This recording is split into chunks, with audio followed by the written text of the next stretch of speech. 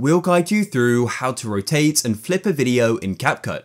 If you find this guide useful, then please consider subscribing and liking the video. First of all, open up an existing CapCut project or go and create a new one and add the video which you want to go and rotate or go and flip.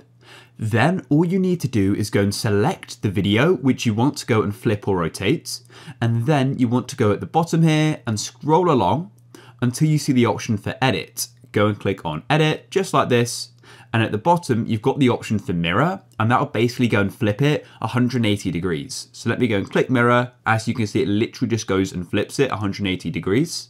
And then you've got the option for rotate, and every time you click this you can then go and rotate it 90 degrees, as you can see. And once you're happy with it, you can then click on the back button in the bottom left a few times until it's no longer there, and that's it. You can then continue making edits, or you can go and save it to your photos by clicking on the export button in the top right. It's up to you.